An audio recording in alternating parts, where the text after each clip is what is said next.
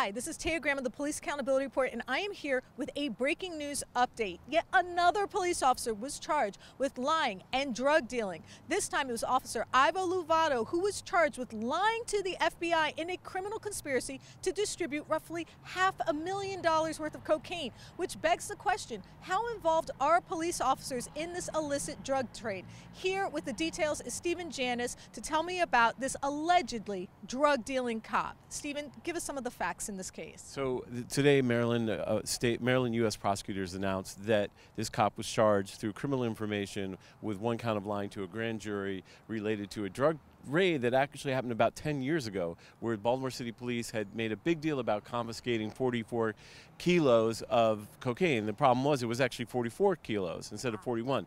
3 of those kilos were then sold to an informant who later, promised to deal these drugs for the police officers. He was involved in this conspiracy with several other officers. His total take from this, interestingly enough, was $10,000. We know, as you pointed out in your introduction, that the street value of 3 kilos is $400,000, $500,000. So, yeah. But the point being that this is an ongoing fallout from the gun trace task force scandal, which is a scandal that started with just 7 officers seven officers who were accused of lying, dealing drugs, and stealing and robbing residents. But this also raises great questions about a continued list of 2 things: officers who are dealing or involved in the drug trade, and officers who are lying, because he was part of a coterie of officers who also lied about planting guns. So the sort of nexus here is that planting guns and criminalizing residents, at the same time participating in the illicit drug trade. It's pretty damning, sort of nexus here that we have. So, Stephen, this is the 14th officer that has been caught up in this gun trace task force scandal that has been related to drug dealing. So I have to ask the question, is it fair to say that some of our cops are actually really involved in the drug trade? Well, the narrative that the mainstream media puts out in the Baltimore Police Department is an isolated, the bad apple theory has completely been thrown out, and the barrel is now rolling down the ground in disgrace, because this is so literally like a pandemic within the police department. When you got 14 officers who have been charged with a variety of things, dealing drugs, like you said before, also planting evidence, all sorts of stuff, and it seems to be ongoing. This is not over. So you're beyond the point of a bad apple. You're point of a poison tree, and I think it raises questions about who's running the drug business in Baltimore City. So what are we saying when we criminalize communities and we prosecute people and we take people and drag them out of their homes and do search warrants and all sorts of aggressive policing, and we see those police officers with battering rams? Well, what we're saying is they're protecting their own business.